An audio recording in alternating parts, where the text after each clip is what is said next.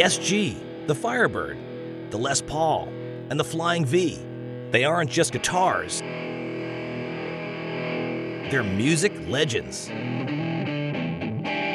There is not a guitar in the world that sounds like that. All made by the king of the six string, Gibson.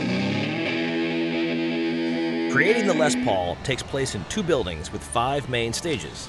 There's woodworking, fingerboard making, finishing, final assembly, and testing. A huge press permanently embeds the frets. So this is neck fit, right? Yes, sir. This is where the neck meets the body. Yes, sir. This step has an enormous effect on the guitar's sound. Oh, yeah. That's an opposite. That clicking sound means it's a perfect fit. So that's it. You're creating the classic sunburst on a guitar. That's it. Look at that. What's involved in buffing? A lot of body movement.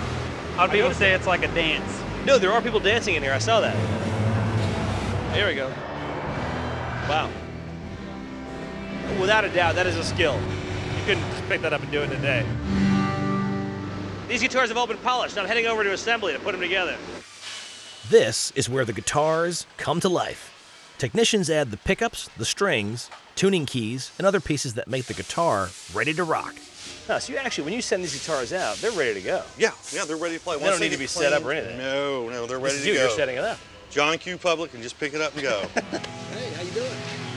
Okay. The last stage is quality control, and the final judge is Mike Harden, a guitar maker with 33 years experience.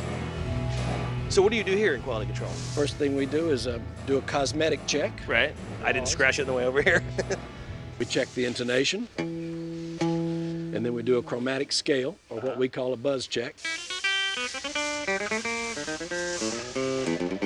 And that's it. When your guitar is this good, sometimes you just lose yourself.